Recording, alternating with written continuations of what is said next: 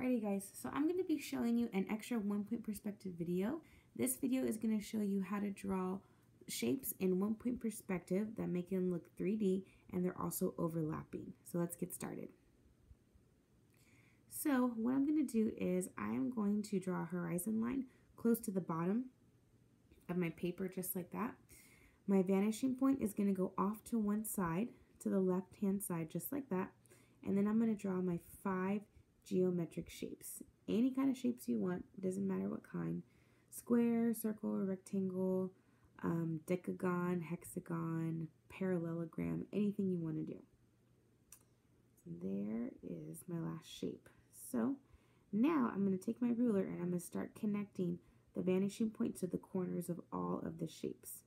I'm going to start with the shape that is closest to the vanishing point, which is that triangle. I can actually connect all 3 points to the vanishing point. Next, I'm going to go ahead and tackle the square above the triangle.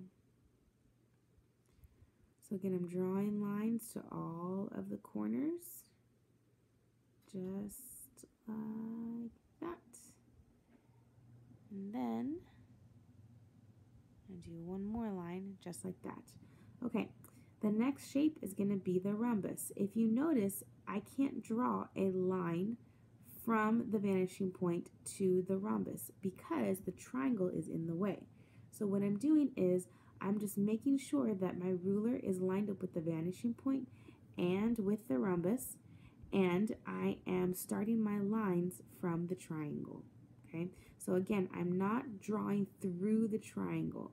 I'm just I am lining up the vanishing point and the corners of the shapes, and I'm making sure that I am drawing all of the lines that I need to draw.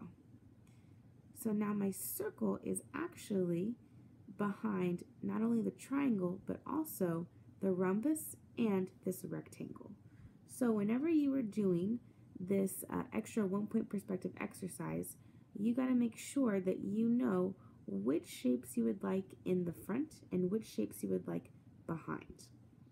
And I know it's a little complicated and my ruler was in the way for a lot of this video. So if you need me to demo in class, I'd be more than happy to do that. Just let me know. Thanks and have fun.